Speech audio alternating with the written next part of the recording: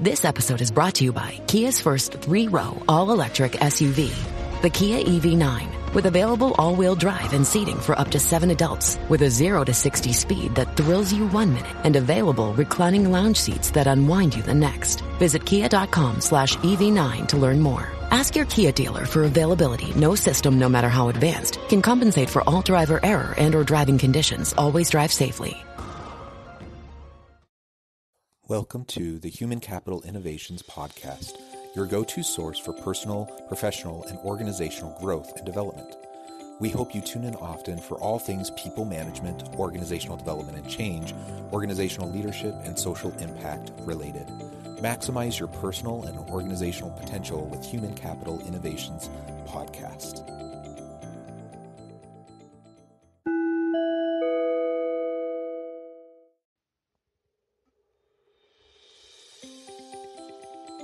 Welcome to the Human Capital Innovations Podcast. In this HCI podcast episode, I talk with Shereen Thor about impactful executive coaching for successful organizational leadership.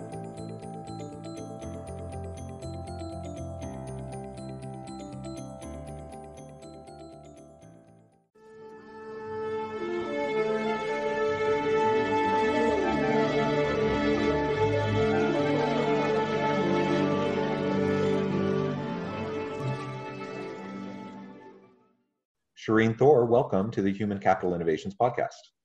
Thank you for having me. I'm happy to be here. Yeah, it's a pleasure to meet you virtually in person today. It's, as we've been preparing for this episode, it's been fun to get to learn a little bit about you, and I'm excited to have a meaningful discussion today about executive coaching, how to do that impactfully, and how we can coach others to drive successful organizational leadership within our teams, within our organizations.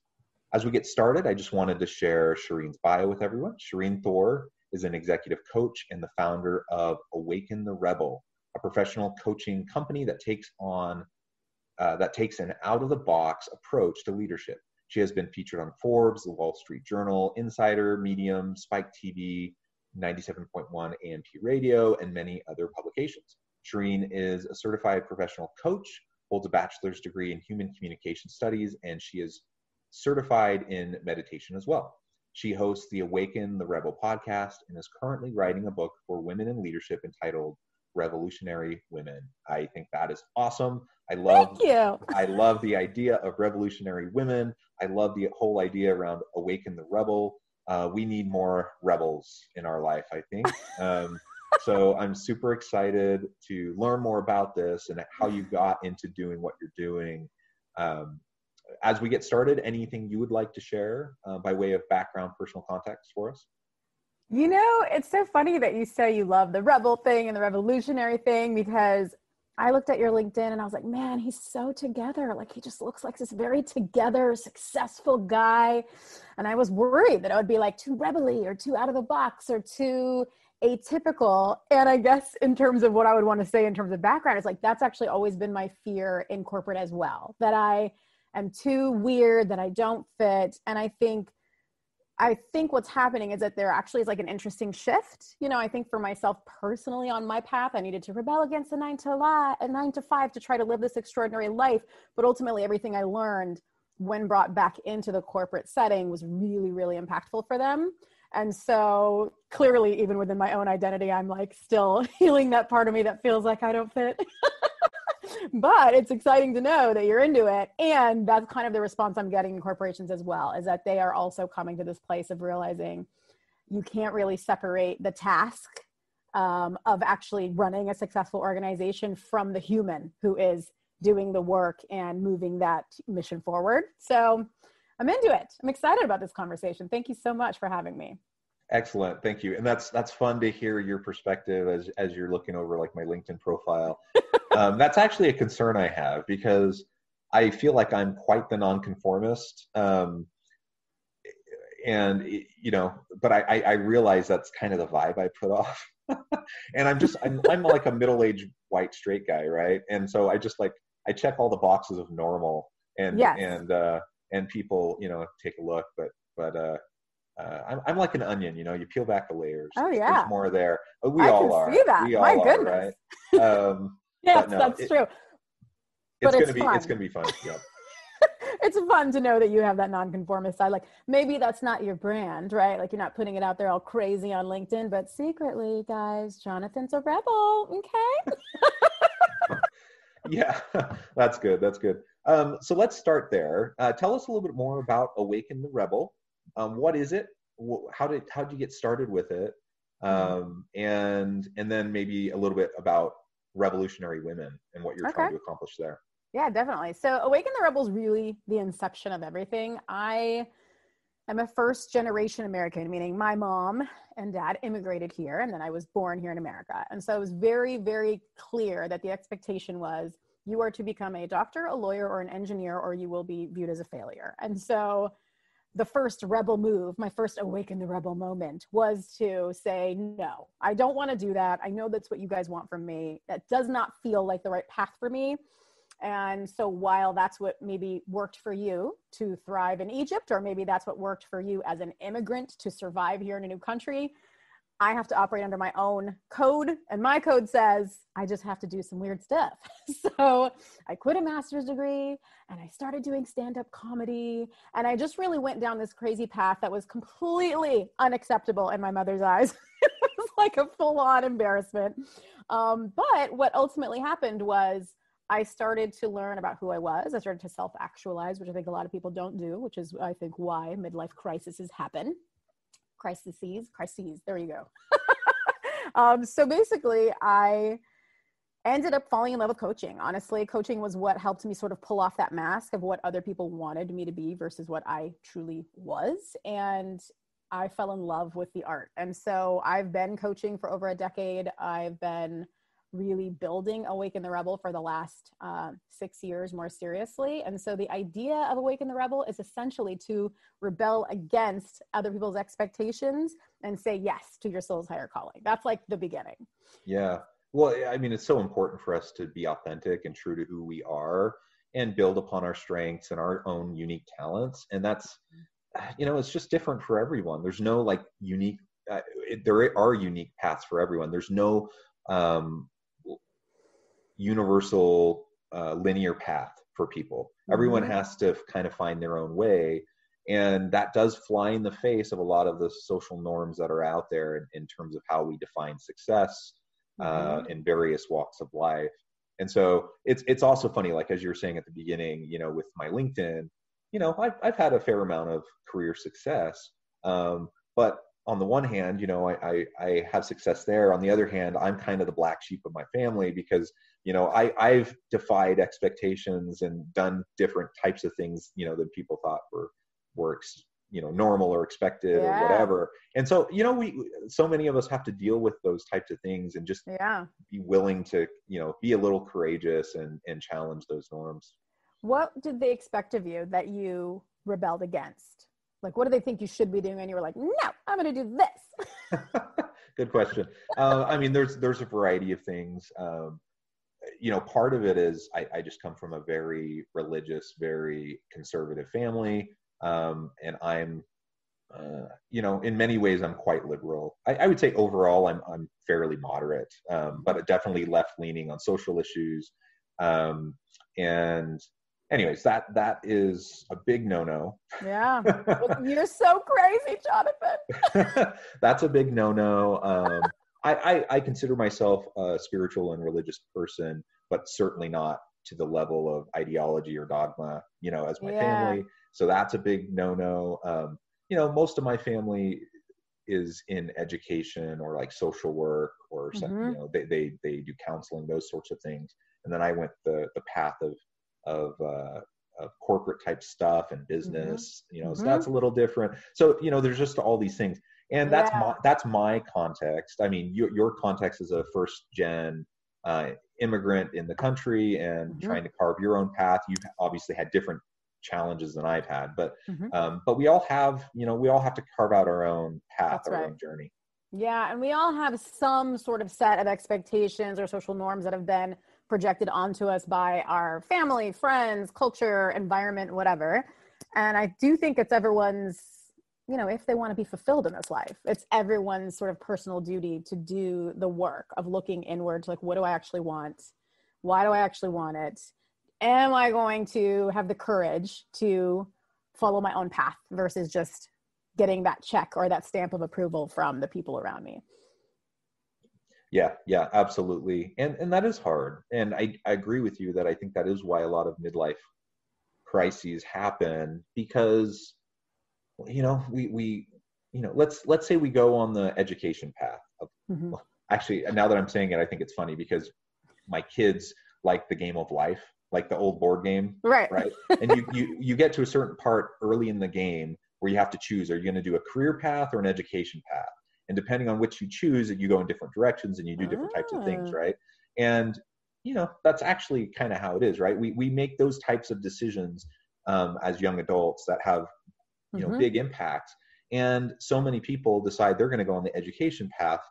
Why? Because people tell them they should.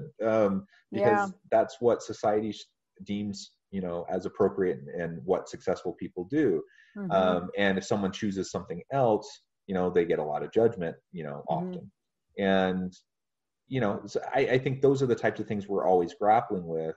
And Right. I just remember as a young college student, I switched majors a bunch of times trying to figure out what I like and what I was good at and what I would find fulfillment in. And Mm-hmm. and those aren't necessarily the same things. Like there are things I'm good Yeah. at, things that that I could do that would provide for me and my family, that would give me a successful career, but it's not something I find meaning in. And so it's not something I want to do. And Mm-hmm. luckily, I was able to figure that out as a college student. So I didn't end up spending 10, 20 years in a career I hate. But I think a Yeah. lot of people, end up getting into something simply because it's what they're good at. And because they're getting all this constant reinforcement about Totally. that's what a successful life looks like. And then they find themselves in their 40s. They hate what they do. Mm-hmm. They don't find meaning and purpose in their work. And then they at that point, they either, after years or decades of the grind, they Mm-hmm. decide they need to do something different, or whatever. And so we find people, at that point, who are rebelling and doing all sorts Yes. of interesting things, Right. so. Yeah, And definitely. maybe that's where your book comes in, maybe not. But tell us a little bit more about what you're working on, with women in leadership, the revolutionary woman. Yeah. So my first sort of introduction into doing more corporate coaching was I was working with the executive director of a really large nonprofit and her main team of associate directors. There was 3 of them, so 4 in total. And I just was going on my gut in this sort of it was like a leadership retreat they were doing. It was 4 hours, and I was called in to co-facilitate. And I asked them this question because one of their main issues was that they were so stressed out. They were all so overworked and so stressed out, but they were doing beautiful work in the community. And so they didn't feel like they had permission to slow down or have healthy work-life balance because it was about, like saving the children. And so it was like really easy to work themselves into the ground. And so I asked them this question, and I said, so when you get to the end of your life, like let's say you've lived 100 years and you pass away, when you get into heaven and you actually look back on your life retroactively, what are you going to be the most proud of? And so my sort of rebel world, right, where I'm helping people get into their soul and really think deep and really have big picture thinking about what truly matters to them in terms of how they're going to lead their life. That message that I didn't think fit in corporate, this was the first time I really realized, oh, they really actually need this. They really actually need to be thinking deliberately about who they are and how they are in the world, apart from their work that they're doing in the world. What's really going to matter to them when they pass? And so once this dropped for them and they all got like this amazing deep perspective about what they truly wanted, it was really easy for me to then coach them and move forward. I coached them for like a course of like 2 years, and then they had me coaching like 16 of their managers, and it was just a whole thing. But that was my introduction into the corporate world, realizing, oh, people really need this, and particularly women in leadership, because what I find with women is that they burn the candle at both ends, and they don't think it's okay to take up space or rest or relax or calm down. It's like, I know men do this too, but the thing is, and this might sound totally sexist, and I'm just going to do it because I'm the crazy rebel girl, so I give myself permission to say the wrong thing. Men, when they have like adrenaline and cortisol and stress, it actually tends to like work in their favor. And I was in this weight loss program once, and the guy told me, don't weigh yourself. And I was like, well, why? And he's like, well, stress works differently for men and women. Men get stressed when they see the number on the scale and it makes them work harder. Women get stressed and the cortisol makes them gain weight around their belly. And they like get more, it causes problems for them. And so I think men and women operate differently. This is certainly not across the board. I want men to also be de-stressed. But I feel like for women, we don't quite realize how toxic it is for us to operate in this way. We also live in very much a man's world. And so we're just trying to like keep up with the Joneses, right? Like we want to be as high performing as the men are. We want to do it the way that, but the truth is when a woman slows down and can actually get into her zone of genius and follow her intuition, she can lead tremendously. Not by being so aggressive and going fast and going hard, but by actually just kind of calming down and slowing down and being in tune with her inner guidance. And so I just find that women in leadership, I think, are often trying to do it the man's way, and it's hurting them physically, emotionally, mentally, spiritually. I find a lot of women who are super successful have tremendous trouble in their marriages. I find the women who are trying to do well in corporate, but also struggling to express themselves, struggling to speak up at meetings, struggling to like be the authentic truth of themselves in the workplace. And so I just wanted to really focus on women in leadership and support them in bringing this idea of, I guess, empowerment and self-care in the same thread to support them in leading powerfully.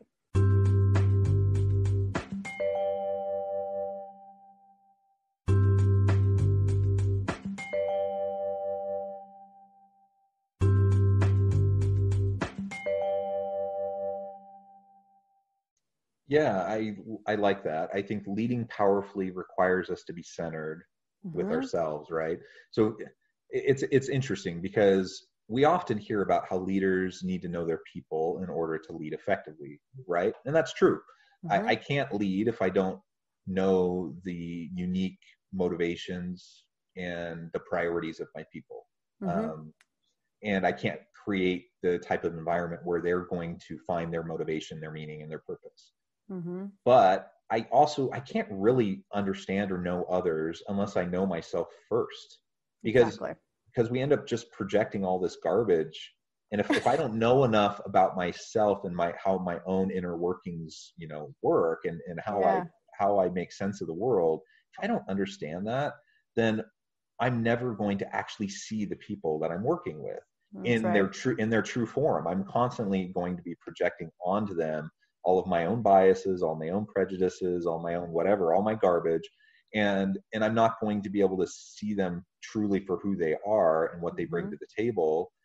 So I need to know myself first. That means I have to practice self-care. I have to practice mindfulness. I need to take time to self-reflect. And it's a process. Like it's not something I can do overnight. So I need to get into the habit of doing those types of things that will allow me to better understand who I am, what drives me, why I'm driven by those things, why I prioritize things the way I do. And over time, it becomes iterative. Over time, that will allow me then to better understand the people I work with and serve and lead, which will then allow me to better understand myself. And it's cyclical. But so often leaders, they get promoted because they're successful. They find themselves in positions of power and authority, and they think that means they have it all figured out. And then they start to project their garbage onto everybody, and then they wonder why isn't this working? And it's because no, you don't have it all figured out. You might have been a really good salesperson, but that doesn't mean you're going to be a good sales manager. That's right. And so we're constantly dealing with that kind of stuff. I think that's so true. Like you said, someone might be promoted because they were an amazing attorney, right? Like they did a great job at being an attorney, and now they are like the chief compliance officer, and it's more about them overseeing. And it's just a totally different skill set. And I think you're right. I think some people go, oh, I've been promoted, I have it figured out, let me just now go just be who I am and do what I do. And the teams just start to fall apart, because I feel like the most impactful thing a leader can do is exactly what you said, that self-actualization. And it's almost like, instead of outputting information to your team, you want to take the time to reflect and empty yourself out so that you are open and available for what the team needs, because they're going to do their job well. And it's your job to empower, to delegate, to support them. And I think ultimately what leaders need to be the most effective in doing these things is really up-leveling and upgrading their mindset so that they aren't projecting the garbage. Like you said, it's just so important. So it's literally like, you as a leader, it's actually your job to develop personally, more than it is for you to do a job. Like you're not an attorney anymore. It's not your job to do that job. It's actually now your job to develop personally so that you can lead effectively. And I feel like oftentimes that piece is missing. Like you said, they think, oh, I've been promoted, I've got it figured out, I'm going to now go do my thing. And it just doesn't work. And so I think that's why you see people hiring coaches at that higher level for that reason, you know? Yeah. So many people find themselves in leadership positions within organizations with really not much management or leadership training. They just risen up the hierarchy for, whatever reason. They probably have, significant skills that they bring to the table for sure, but it is a different skill set. Yeah. And, as I think about something you just said, in terms of emptying yourself out, in terms of making yourself accessible and available to your people. It's so vital to be able to do that. And that's frankly not what a lot of leaders are trained to do, or what they've experienced in the past, what they've seen modeled for them. You have to recognize that once you move into the leadership role, yes, you have some level of expertise. That's important. But really now you are relying on the experts below you. So you empower them, you lean on them and their expertise rather than trying to force feed yourself into the situation and micromanage everything. And that's what a lot of leaders end up doing.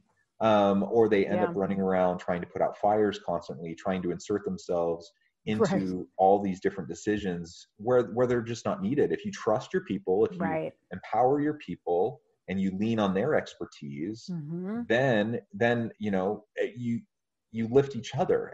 The whole team builds and lifts each other, and that includes you as the leader. That makes you look good because your people are doing a good job. But that's counterintuitive, because you're letting go of control. You're giving away power. You're trusting in your people, and as you do that, inevitably, there are things that can happen that you may not have been prepared for, but you know what? That happens anyways. That has happened anyways. You can't control. It's a myth. It's not true. You cannot control everything. And just because you have your finger in everyone's business doesn't mean you're actually going to control it and be able to stay on top of everything. And in fact, the opposite's true. You will run yourself into the ground. You will wear yourself out. And so you have to be mindful of your own self-care if you want to be there to empower your people. It's simply impossible to have a thriving team or a thriving organization of empowered individuals all tapping into their own intrinsic motivators, finding their passions, their meaning in work. It's impossible for that to happen if I can't trust my people, if I'm constantly micromanaging, and if I'm just running around trying to put out fires all the time, most of which are probably fires of my own making because of the dynamic that I've created and the unhealthy kind of environment within my team. That is such a good point. And I feel like, to your point, I feel like ego is a big thing. And I think that's why personal development might be key, is you kind of need to, like you said, the skills that got you to this promotion are not going to be the skills that help you thrive in this place. In the same way that, the skills that got my parents here, like surviving here as immigrants, weren't going to be the same skills that were going to allow me to thrive as an actual American born girl. It's just, it is what it is. It's just the evolution of life. But I feel like a lot of the work that's needed is to kind of unravel your ego It's not really about you anymore. It's actually about them. They're the ones doing the work, and you need to tune into what they need. You can only tune into what they need if you, in your life, tune into what you need and give yourself what you need in your own time.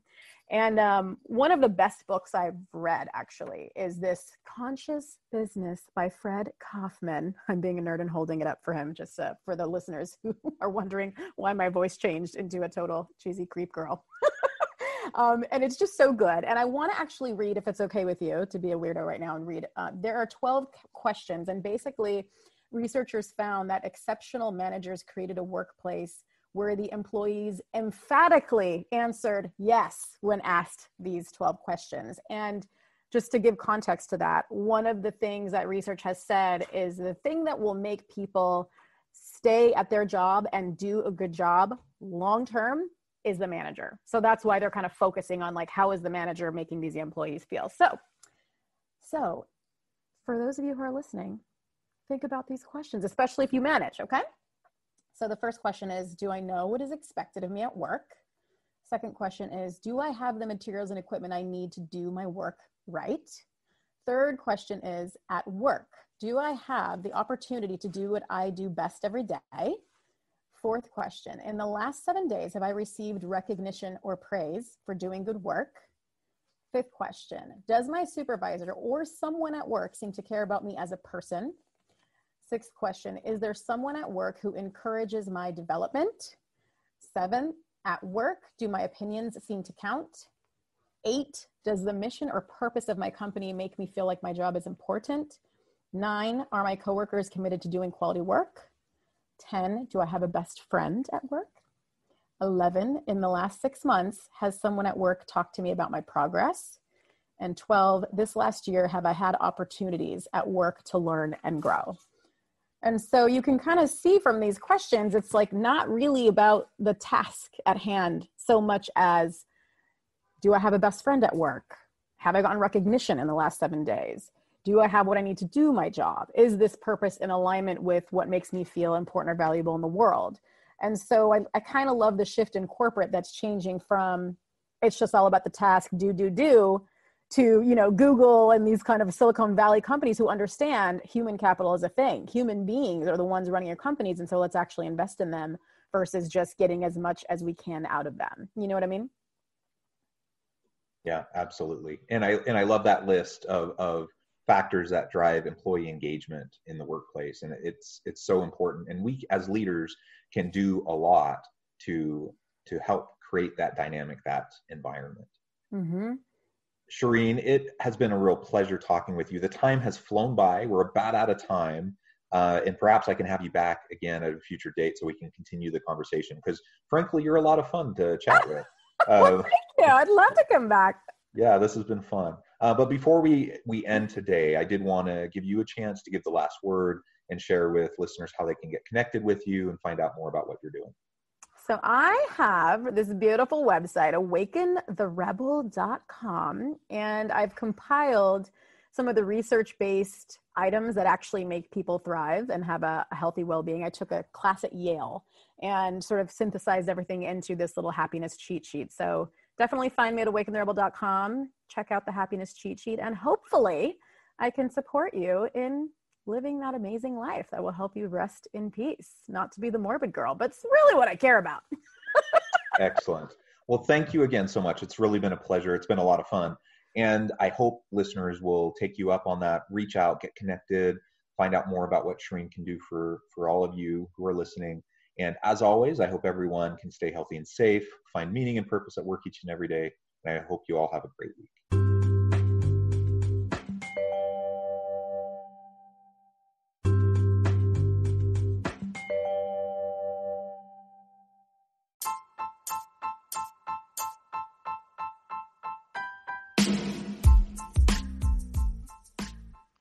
We are excited about the launch of HCI's new magazine, Human Capital Leadership. Human Capital Leadership is a free, interactive e-magazine designed to help individuals, leaders, and organizations find innovative approaches to maximize their human capital potential.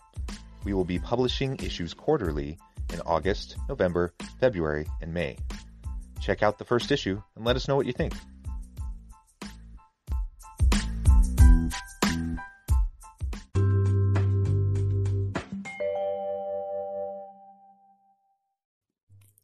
Thanks again for joining us for this episode of the Human Capital Innovations Podcast. I hope you stay healthy and safe and that you have a great week.